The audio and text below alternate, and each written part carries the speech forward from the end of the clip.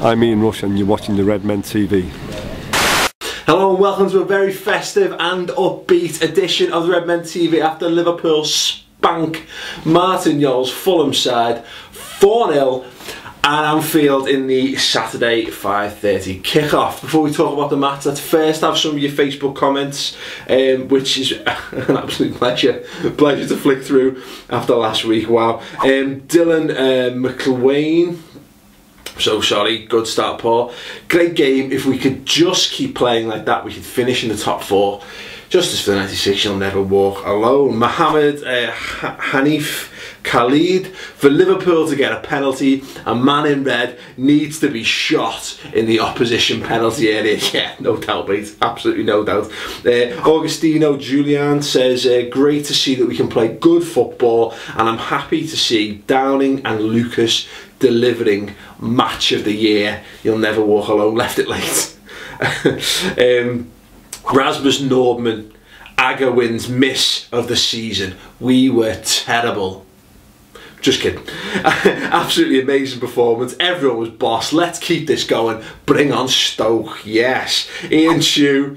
Here's the season to be jolly. La la la la la la la la. Fucking musical. Get in. It's been a long time coming that a team had to get whopped. So what if Fulham played bad because we made them look bad at half time? We had some 67% possession. That said it all. Did it just hope the team keeps pushing on and finish more often like today. Merry Christmas to all from Sydney, Australia. Yes, Merry Christmas Ian to all from Liverpool. John Thupiath says, looking in retrospect at the defeat against Villa didn't mean anything for us in terms of league position. We would have been exactly the same position even if we had won, although we'd have been 3 points closer to the top. But I take your point, you know what I mean, ultimately. Yeah, okay, let's wrap it up. Danny Hearn says, so that's what it feels like to completely dominate and outright win a game. Feels nice. Doesn't it just? No, they look fantastic.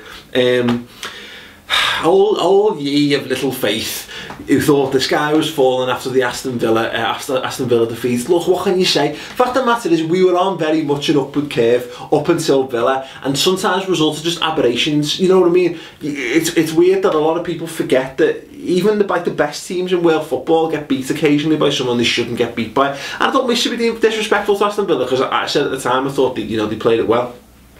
But look, perfect response. We were fortunate enough to speak to Brendan Rodgers on Friday. He sat down with some of the bigger fan groups, ourselves included, and for an hour, nearly an hour and a half, and talked about how he felt his Liverpool days had gone so far and his ambitions and what have you. And one thing he said about Villa was, you know, he took it to heart, and he made sure that the players knew how embarrassing it was that there were Liverpool fans walking out with 20 minutes to go because they didn't feel we could get back in that game. And you could see it there, you know, the tempo, the pressing, the desire.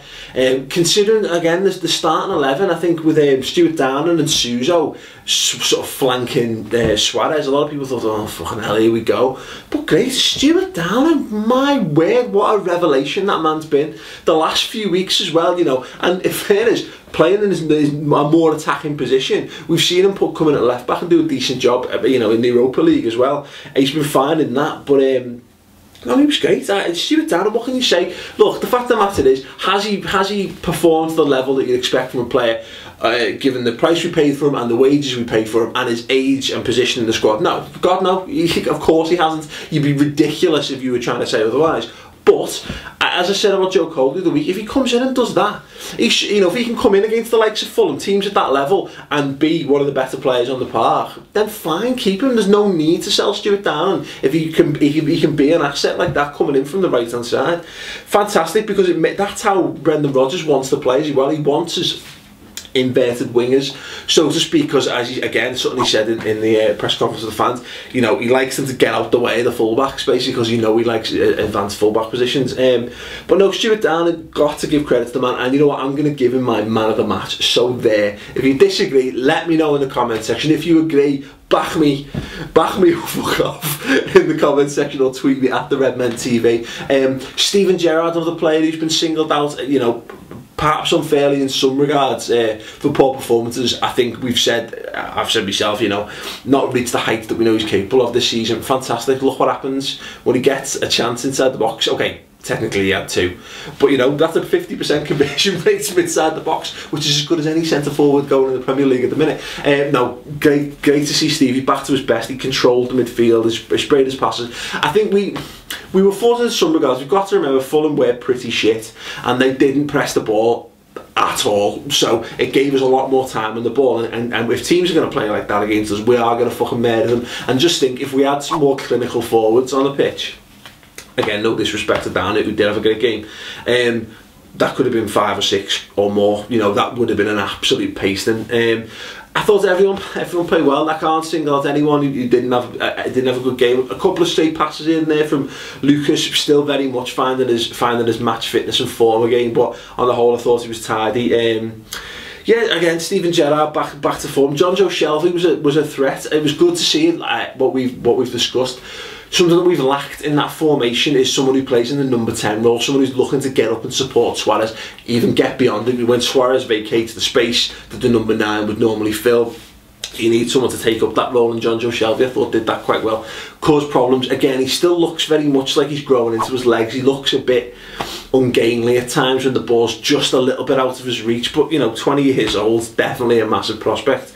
Pepe Reina back to form as well. 1 or 2 little hairy moments, but at the end of the day, you know, you pay your goalkeeper to keep the ball at the back of the net, and he's done that, and he's made a couple of really good saves as well.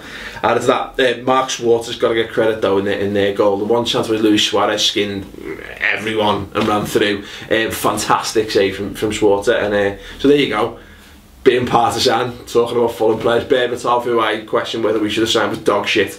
But that's the way he is, isn't he? You know what I mean? That language style, as they say. He either is world class and scores loads of fucking goals out of nowhere, or just looks lazy as fuck, doesn't he?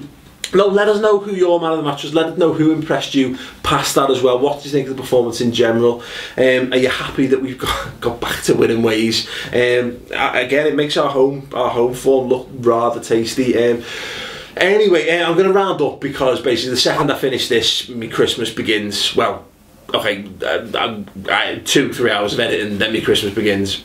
Not strictly true, 2 hours drive and then Christmas. Anyway, but you came up with it, so I'm going to wrap up here. Anyway, look, shitloads of festive stuff available for you to watch right now, and because it is the Christmas festive period, we're going to be very nice to you and let loads of freebies go about. So do check it out. We've got a fantastic sketch with Hollyoaks star James Sutton, which is Premier Stars and what they want for Christmas. Fantastic, definitely worth watching for the Jordan Henderson bit, as well as the sort of fantastically stereotyped Arsene Wenger bit. There's an hour and 20 minutes of the Brendan Rodgers fans press briefing. I strongly urge you, at some point over the Christmas period, if you're bored, sick to death of Brussels sprouts and your family are doing your tits in, sit down and watch it. It will restore any lost faith you might have in Liverpool Football Club and the direction they're heading in. Absolutely phenomenal. Highlights even Brendan Rodgers commenting on that picture of him looking down Claire O'Rourke's top. The standards here is unbelievable, and should be as well. When you maintain and when you achieve the things that the great predecessors before me have done, then, as I said, that expectancy is something that you can't run away from, you can't hide from it, you've got to embrace it and move on. But I think then how I've been accepted into such a club with those standards and the people and the players, that's really, you know, I've been really humbled by that. And I just think the overall, as I said, the sheer size of the club, you know, it's a big club, Liverpool, you know the intensity of it, it's never out of the press every single day. You can't say or do anything or look or whatever, and you know, you can't take a glance anywhere where you're accused of doing something. It's unbelievable. That was another one. You know what I mean? I'm sat on the plane, I'm trying to do a favour to someone. I'm actually looking over there, and it's literally a split second. That come away, and all of a sudden I'm accused of. Unbelievable. You called them? No, I wasn't actually doing that, believe it. Yes, amazing.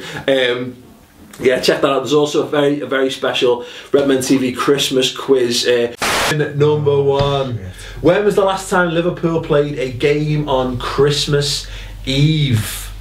You can get the quiz sheets to play along from our website as well. The link will be in the video info. Check all this stuff out. Keep yourself busy over Christmas, and subscribers, because obviously Christmas falls in an awkward time. We're going to have a very special Christmas special to keep you sweet. It should be available Christmas night, Boxing Day morning, barring complication. Anyway, thanks very much for watching. Merry Christmas. Hope to see you all happy, slightly fatter and merrier, with hopefully Santa's got you all the things you ever wanted, including hopefully a win against Stoke City. Anyway, thanks very much for watching. Hope you've enjoyed the show this year as well. We'll be back, if not after Stoke QPR.